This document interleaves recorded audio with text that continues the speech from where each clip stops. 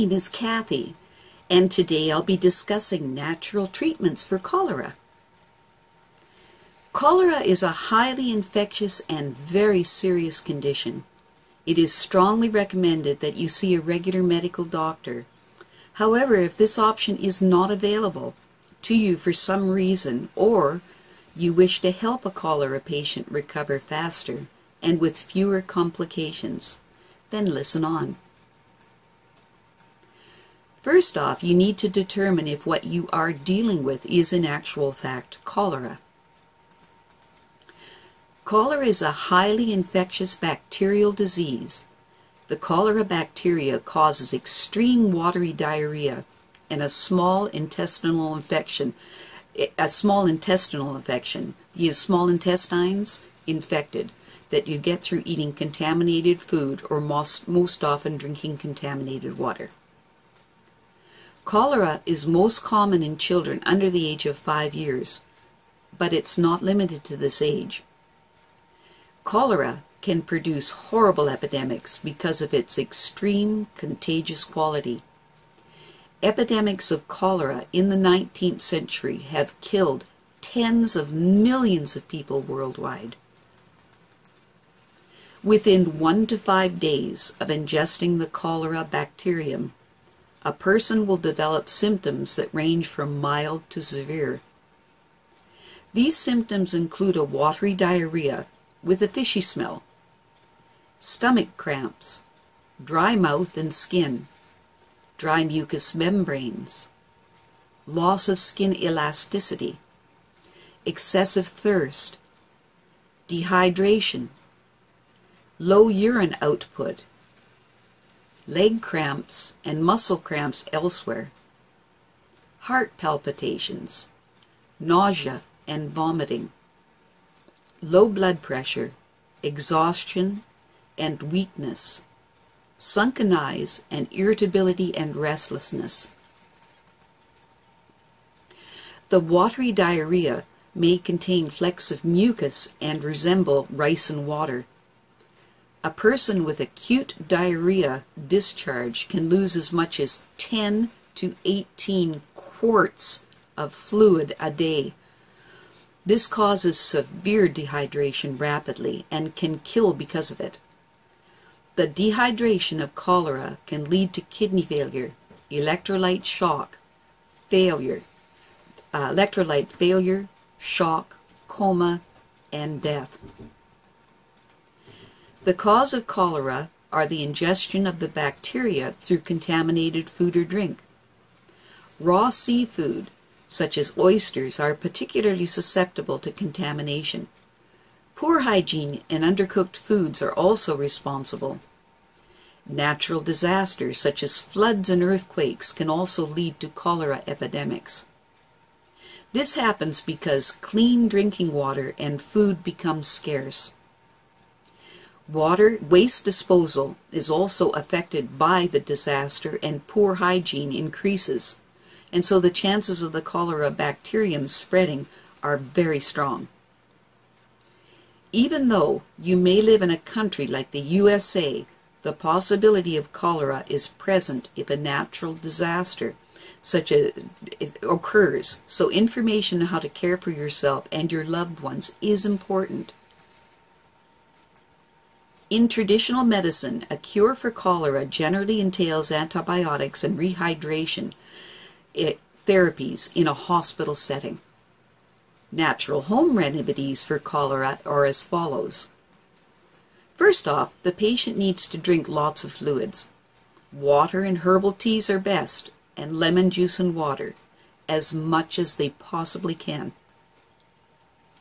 Next, create a solution to replenish the electrolytes lost via diarrhea and vomiting.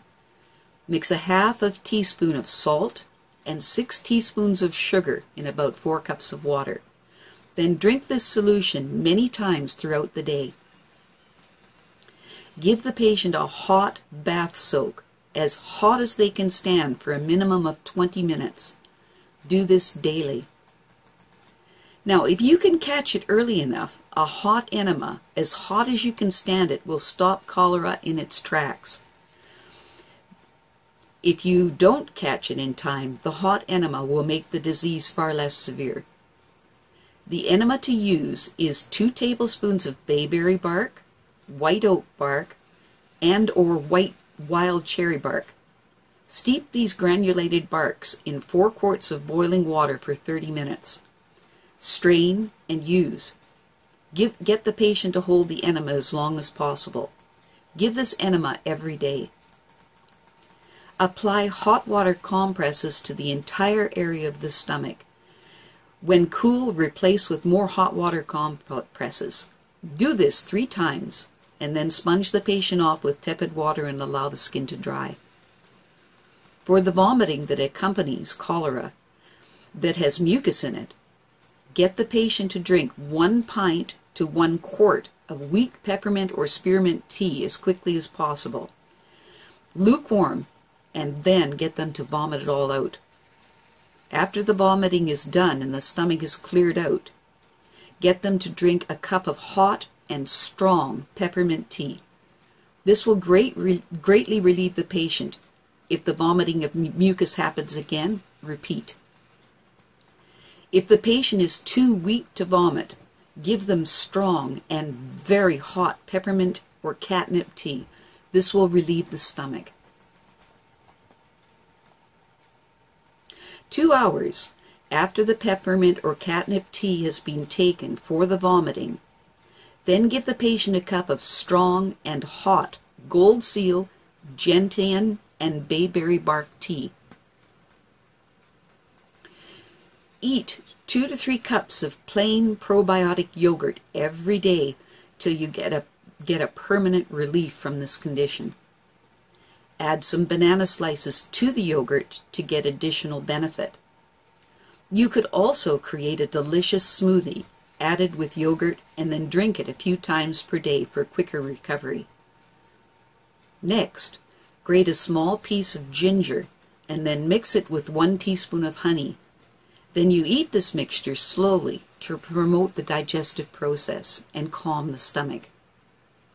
As an alternative, you could make a fresh ginger tea by simply adding a few thin slices of ginger to 1 cup of boiling water.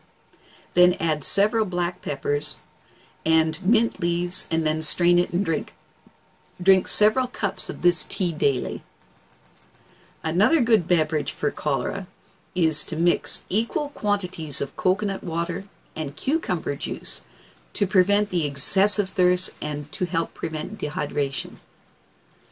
Another tea for cholera is to steep half a nutmeg in half a quart of boiling water. Add to this tea a half a quart of coconut water. Drink a half a cup at a time to lessen cholera symptoms throughout the day. Turmeric is another important herb to take while battling cholera. Make a tea with turmeric and ground black pepper and drink all through the day. In all cases, it is important to remember that cholera is extremely contagious, and all waste products of a cholera patient should be disposed of effectively, and you must keep everything very clean and very hygienic. Well, that's it for now. To stay up to date with the latest videos, make sure to subscribe to this free YouTube channel by clicking the red subscribe button right below this video. Take care.